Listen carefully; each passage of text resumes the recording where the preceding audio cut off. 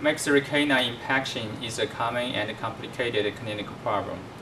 One severe but poorly understood sequela of maxillary canine impaction is root resorption of adjacent teeth. With the use of CBCT techniques, potentially more understanding of this sequela can be obtained. Hello, my name is Zongyang. I'm an assistant professor at the Ohio State University Orthodontics. We recently completed a study by collaborating with two authors from the Nanjing Medical University. In this study, we investigated the prevalence, resorption location, and potential risk factors for canine impaction associated root resorption in the Chinese population using the CBCT technique. Following established inclusion and exclusion criteria, patients' pre-treatment CBCT data were obtained. 170 patients were included in the impaction and age-gender matched control groups, with all CBCT scans obtained from the same machine and settings.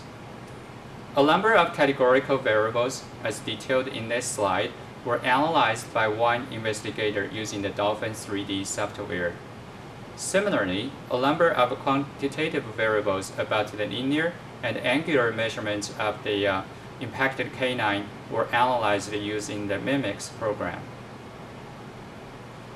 Subsequently, several statistical methods were used to analyze the collected data for each research aim. Three major results were obtained. First, the predominant location of root resorption was at the apical third of the roots, and about a third to a half of the resorption involved the pulp. Second, the prevalence of root resorption at all three adjacent teeth was significantly higher in the impaction group than in the control group, and in the unilateral impaction patients, the prevalence of root resorption was significantly higher on the impaction side than on the normal side. Third, all variables reflecting the proximity to the impacted canine were significantly different between the resorption positive and the resorption negative subgroups.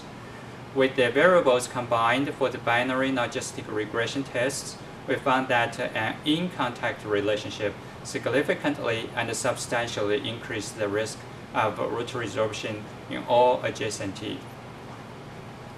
Based on these results, we conclude that maxillary canine impaction increases the risk of root resorption at adjacent teeth, and the physical proximity is the predominant risk factor.